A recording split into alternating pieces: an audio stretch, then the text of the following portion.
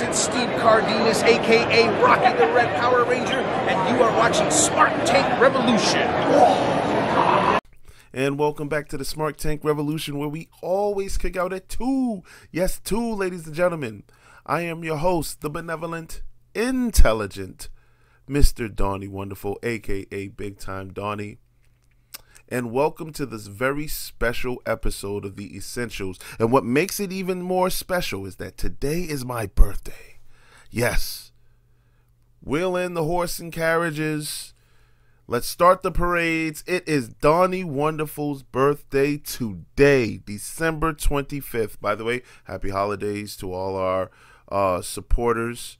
We love you all. We hope everyone's safe and enjoying the holidays, and Happy New Year beforehand. And by the way, shout out to my colleague Joey Business. By the time this airs, we'll be about 7 days out from the new AEW game that we both are going to play and review, and I'm very excited about that. And I just want to take a quick second to mention how proud I am of my colleague, Mr. Joey Business. Delivers excellent content on this channel, which I encourage everyone to go back and listen to. His episodes of The Essentials are by far my personal favorite ones, and I listen to them like a child that was waiting for Saturday morning cartoons. As a matter of fact, when he sends them to me, I don't even listen to them until they're posted here, so I hear it just like you guys hear it. And I want to thank all of our new subscribers and supporters. We love you all. Thank you for the engagements. Thank you for the comments. We love to go back and forth with you all.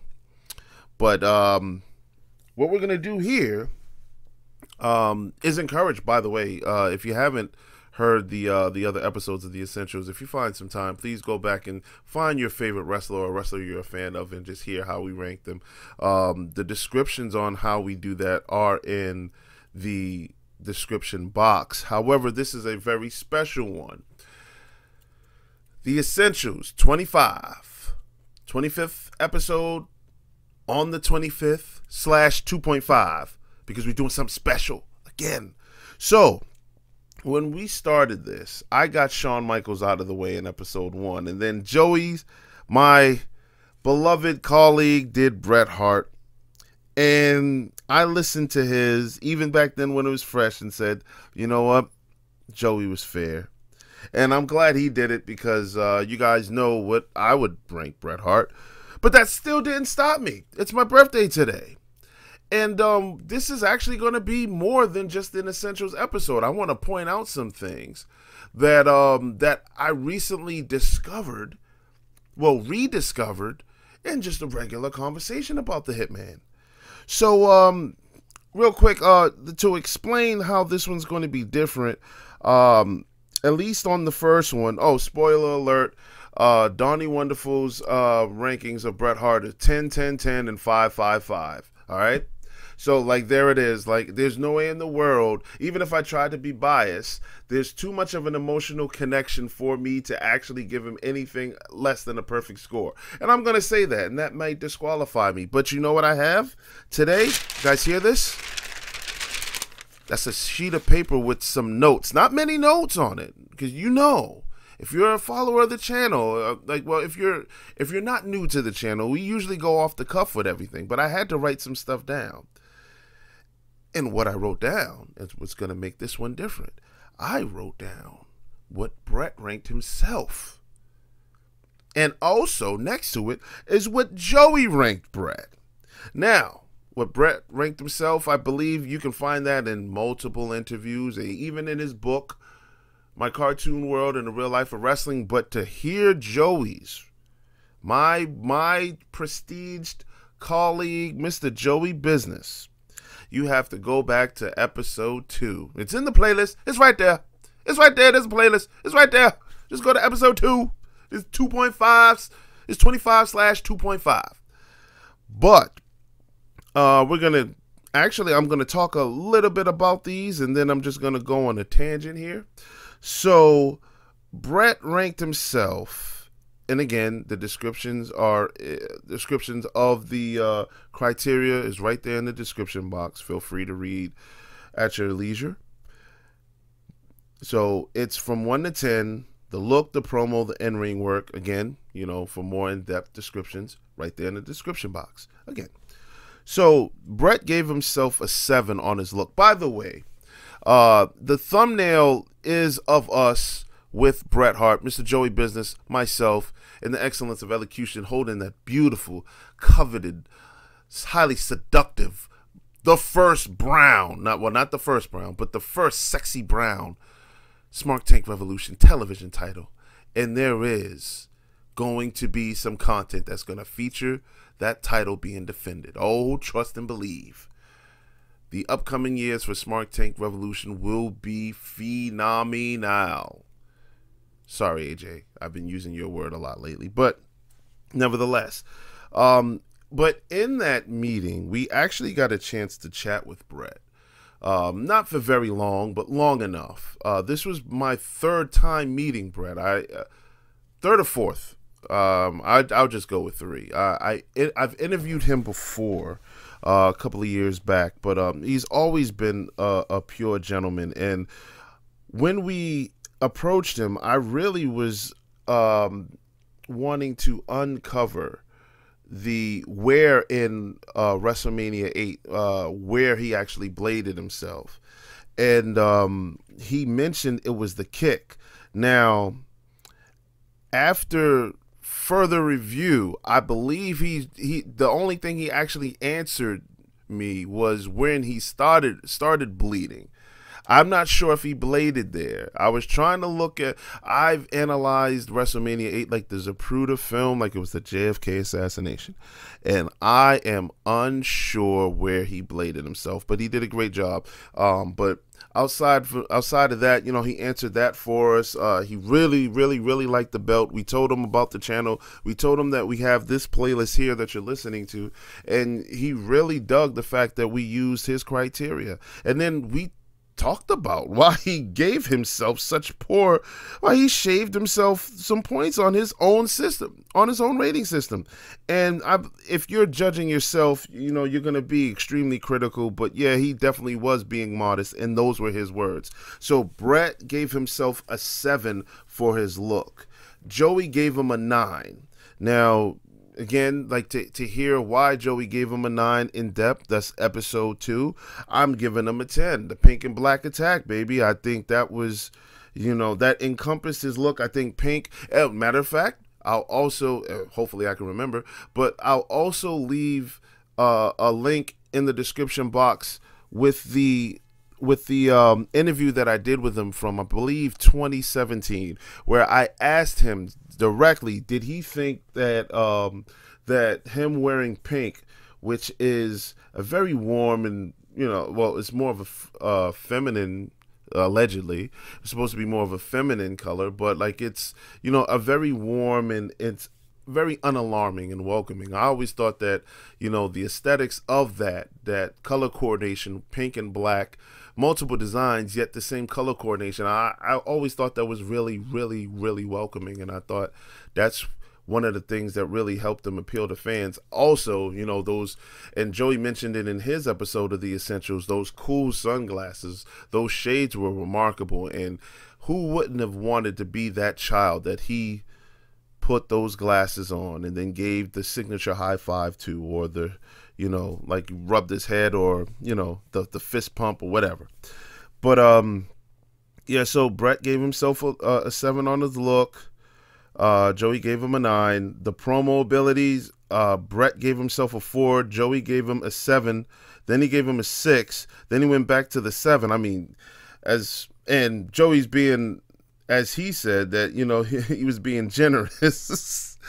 But I gave Bret a 10, and we talked about it there too. I told him, in case you all don't know, I also cover boxing for FightView360.com. I'm going to give a plug out to the website. But Bret's promos, they weren't as, I'll give it to everybody that, that says, all right, he wasn't the best on the stick. But to well, to his credit, I argued that what Bret did was properly promote a fight the same way boxers do. So when boxers don't have much to say, they'll typically just reference the date. So whoever you are, if a reporter is asking a question, a game plan question or whatever, or maybe they just don't feel like talking, the go-to thing is to announce the date of the fight and, tune in to see what happens, because they're already fighting. So there's really no point of talking. So with Bret, I kind of got that feel. If your interview, or if Bret's doing, they did promos differently back then too. So, they had the green screen behind them. They just let them air out whatever they wanted to air out. Or, there's segments where, whether it was the King's Court, the Heartbreak Hotel, Piper's Pit, wherever, the funeral parlor, whether it's Vince McMahon holding a mic to Bret's face, or whoever, when Bret talks, it was very, very real, and it gave me a real fight atmosphere. And no matter who it was, I'll see you at SummerSlam, basically. I'm not ducking anybody, and I think he was the first person I ever heard say that when he refused to wrestle his brother Owen. He said, "I don't duck anybody, but under no circumstance will I wrestle my brother Owen."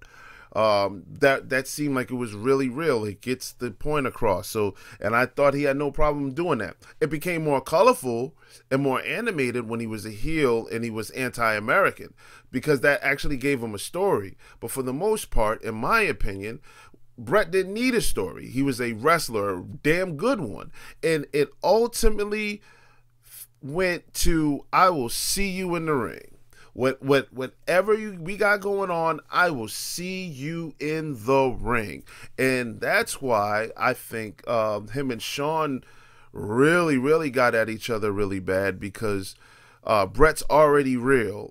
Everything revolves around that. We're going to settle our differences in the squared circle. Now, what if it gets even more realer than that? You got sunnier days, and of course, Bret has the quote, the jam. He doesn't have it. You got those kind of things, but y'all know what he was saying. I give him a 10. His in-ring work, by the way, Bret gave himself a 9. He knows he's a 10. He knows that. Joey gave him a 10. Smart man. And, well, I already said 10, 10, 10 for me. Then ours, the innovative effectiveness, Joey gave him a 4. Go back and listen to it. The classic matches and classic rivalries, and he gave him a 5. Of course, let me backtrack. Innovative effectiveness, I gave him a 5. 5. You guys already know. Defining and redefining moments, Joey gave him a 5. I gave him a 5 too, obviously. But I kind of want to use this to veer off. I want to say this. One of the reasons why I appreciate Bret Hart so much more now, and this may be more of a dig at Vince McMahon, I feel that Bret Hart, as great as his career was, the entire time Bret Hart was the second or third option. I feel as if he was the safe choice. Not if, let's put it to you like this. You're a high school senior, you want to go to the prom. You're looking at the prospects, and you have the ones that you like. Yeah, you got the ones that you like, but you don't know if they're going to say yes or no. But the backup is your friend, the neighbor's daughter, who isn't bad, but if everyone else is taken, you go to the neighbor's daughter just to have somebody at your side. And that's exactly what Bret Hart was. And let me explain that. So, title run number 1, 1992, Bret Hart defeats Ric Flair. Do you guys remember what was happening then? Another scandal. The steroid scandal. So there's no Hogan, there's no Ultimate Warrior. At the time, your best your best babyface was Bret Hart. the evidences of that is when things started to kind of 1992 was kind of weird for the WWF at the time because I guess the popularity was kind of waning down, so they did a lot of European tours. Now when they're doing the Europe tours, and I guess Hulk Hogan's there too, I guess this is kind of like the first hint that Hulkamania wasn't working anymore. And I'm getting all of this from interviews with Bruce Pritchard and Conrad and even Bret Hart's book, but no one has disputed it, and I think it's a pretty much known fact that Bret was getting the loudest pop. And again, I think that has everything to do with the pink and black attire and him giving away his shades. He was just admirable. Also, his in-ring work, like he can sell really well and draw sympathy. So it was very easy to be a Bret Hart fan. And I think overseas, they loved him. They absolutely loved him. He's your workhorse. He's the Intercontinental Champion. But with no more big guys that you know Vince likes, well, you look around at your roster, you see your babyface. Oh, hey, Bret, we could put the belt on Bret. In Bret's book, now, like, I have no notes for this. This is all just going off of memory. But in Bret's book, and even in interviews, the man said, hey, Vince McMahon and I forgot who else was in the office. They called me in the office. He thought he was getting fired. They said, well, we did everything we could with you. And I'm paraphrasing. Like, you know, we made you the tag champion, gave you the Intercontinental Champion. We're going to put the big belt on you. And if you guys remember, Bret was like, okay, I guess he thought it was a joke. And well, you know, you guys can, if you're a Bret Hart fan or if you're not a Bret Hart fan, I'm pretty sure like that his reactions to that, I mean, it's well documented and reported now, so you guys can hear it off of one of his interviews. But like, I just don't think that was that. You know, it didn't sound like you like this was the choice that we really want. It's okay, there's a steroid scandal where they're talking about all these big guys. You know, Warrior gets fired, Davey Boy Smith gets fired because, you know, Vince could get indicted, so we have to put the belt on a little guy. Let's do it. But then lo and behold, another big guy comes and was in development because Yokozuna was phenomenal. WrestleMania 9 comes, and that nonsense is, you know, with the title change and how it got back to Hulk Hogan. So now you have a former WWF champion that one pay-per-view ago. No. So they had the King of the Ring, in which he shined in the King of the Ring there, and then he goes to SummerSlam, worked a great program with Jerry Lawler. Great. But he was delegated to the lower, well, I guess like the higher mid card, whichever one's closer to the main event. That's where Bret Hart was wrestling, and he would often steal the show, even more so than the champion. No disrespect to Yokozuna or anybody, but King of the Ring, Bret Hart shined bright like a diamond. And I know Yokozuna beat Hulk Hogan, but we talked about Bret. And then you go to SummerSlam. You know, the Luger and Yoko, well, that's fine. Bret worked double duty. Doink and King Jerry Lawler stole the show. Or as a matter of fact, I believe his match got as much time as, well, I mean, he wrestled twice. So yeah, like Bret got a lot of in-ring time in that night in Detroit. And then, you know, the 1993 Survivor Series, which was here in Boston. You know, the Hart brothers and the climax with that, with Owen turning. And then, you know, that planted the seeds for the WrestleMania 10 match. So this was Bret's first year title run. And I'm going to go as far as to say that Bret was Daniel Bryan / Bryan Danielson before Daniel Bryan / Bryan Danielson was him.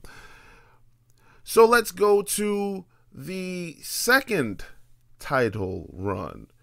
All right. So now that one, I believe, was more celebratory. I think that one that second title run where he beats Yoko in Madison Square Garden after losing to Owen was a great choice. But you can see, if you guys remember, this is 1994. There's also a video on this channel where I talk about being a fan of Bret Hart in 1994. You guys need to go back and watch that. But that Royal Rumble, do you guys remember where Diesel stole the show? And I'm a huge Kevin Nash fan, but the big guys, that's who Vince likes. That's who Vince likes. And I can, in hindsight now, I can kind of see the grooming. The very first pay-per-view that Bret defends his title at, post WrestleMania 10, was the King of the Ring in Baltimore. And that was against Big Daddy Cool Diesel. And Diesel won that match by disqualification. But do you guys remember the finish? The finish really made Diesel look strong, because Diesel was going to beat Bret clean. It's the truth. It's the truth.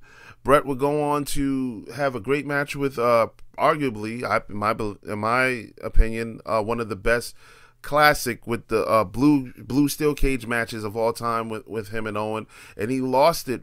Oh man, it was real dramatic with Bob Backlund. But then Bob Backlund loses the belt 3 days later to Diesel. He loses it to Diesel in Madison Square Garden in like 8 seconds. No disrespect to Diesel, but Diesel gets that belt for a full year. Okay? A full year. They then decide, we're going to put the belt back on Bret, but he's just going to basically just keep the belt warm because we're grooming Shawn Michaels, another pick of Vince McMahon. I'm just saying. It never seemed as if Bret was really the guy that Vince wanted. Even though he's held that belt 5 times. It just never seemed like he was the guy that they chose. He was always just keeping it warm and passing it over to the next person. We all know what happened in the Iron Man match. Bret takes months off and entertains WCW. Now you value him. Oh man, he can go to Ted Turner. They can put our business they can put us out of business. We can be on the unemployment line. He signs the deal that you give him. He comes back, works a great match with Steve Austin. He's having a phenomenal 1997, and you guys decide, not you guys, but you know what I'm talking about. But then Vince decides that he's in financial peril and can't afford the contract that they gave him, which was a 20-year contract, guaranteed on the back end, or fat on the back end, and Bret just wanted to stay. And now they want to get him out. But not to mention that Bret wins the title again at the Fatal 4-Way and loses it the next night to another big man, Psycho Sid. That was a one-night stand, and then, well, Bret wins it again later on in 1997, and then gets screwed out of the belt by Shawn Michaels. But either way, like, I say that to say, as great as a wrestler as he was, like, he was the ultimate underdog. When you put those things into perspective, how can you not call that man the best? Joey Business mentioned that he didn't have the career of Shawn Michaels. It seems like Shawn Michaels was blessed and highly favored. And it's now when we look at it, Bret Hart seemed like the redheaded stepchild. Only you don't ostracize the redheaded stepchild. You bring that stepchild in because you know he's going to work. You know, it's kind of like this Cinderella and the sisters. You know, they look at Cinderella, but you know, the parents love the other sisters.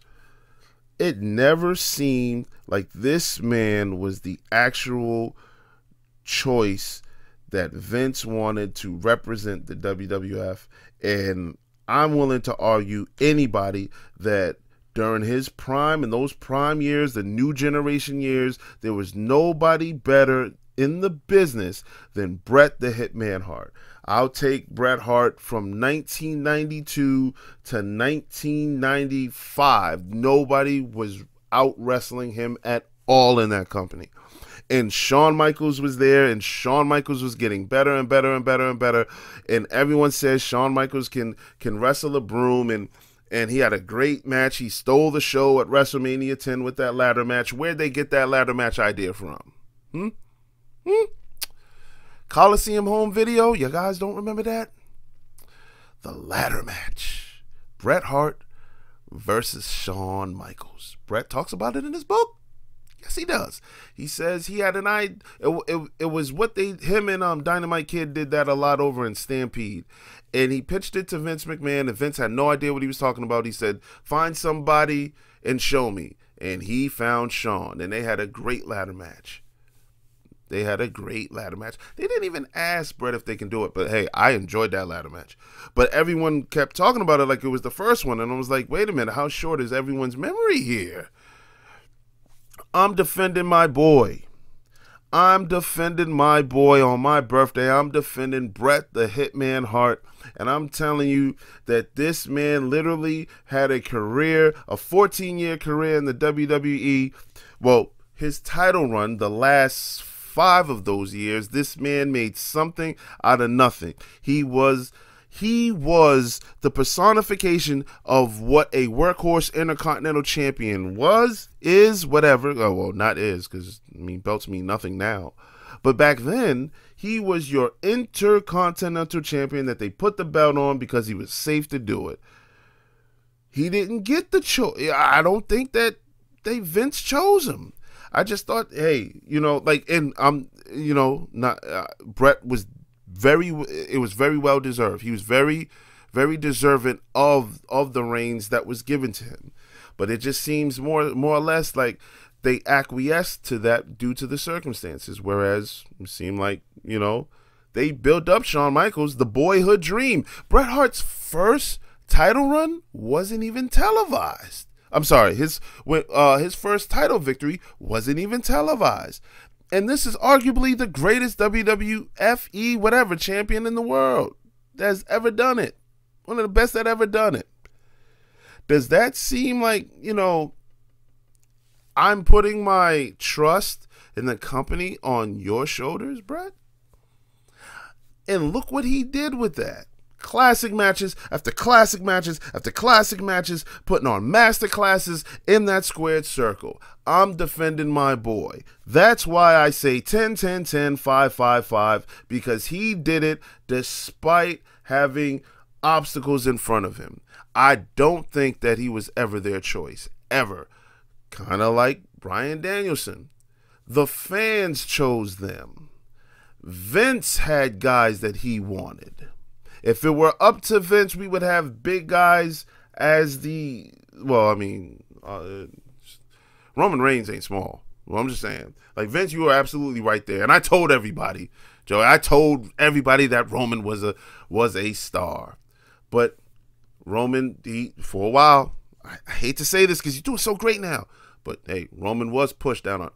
Roman was pushed down our throats. I'm just saying. Vince has the proclivity to do that, and did.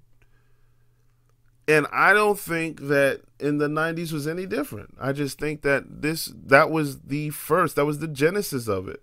And it happened over and over and over and over. And I don't think anybody else in the world, in WWF at the time, could have made better with the circumstances given to them than Bret the Hitman Hart.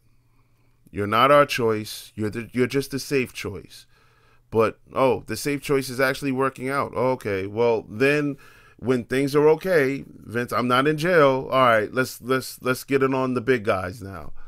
And I love Diesel. I love Kevin Nash. They say it, I don't. They said that Kevin Nash didn't draw. So then you put the belt back on the safe bet because Bret Hart does. You build up Shawn Michaels, the boyhood dream. They say it, I didn't. Shawn Michaels really didn't draw as a champion. Well, ultimately, who comes back in to save the day? Bret Hart. And then he wins the belt in the following year. And then he gives it to another big man and then wins it again. Loses it because you had to get the belt off him before he went to WCW. I don't know. I'm just saying. Let me know if you guys agree. I'm looking at the timer. man, time flies by when you're having fun. But yes, once again, happy birthday to me. This has been a kind of special video, you know, the Essentials 25/2.5. I also went on a rant, a tangential rant, but you guys let me know, my fellow Smart family, let me know, am I on to something here? Am I on to something here? I can't wait for the rebuttals. I can't wait to hear everyone retort. And once again, please, drop a like. And if you haven't subscribed, please subscribe to the channel. It's very big for us. We're riding a huge momentum wave into the new year. And on behalf of Smart Tank Revolution, we wish everyone happy holidays and a happy new year. And if we don't post anything or you don't hear from us till 2023, we hope that everyone stays safe and they stay happy. And we hope, of course, you guys all kick out at 2. This is Donnie Wonderful, signing off. To the next one.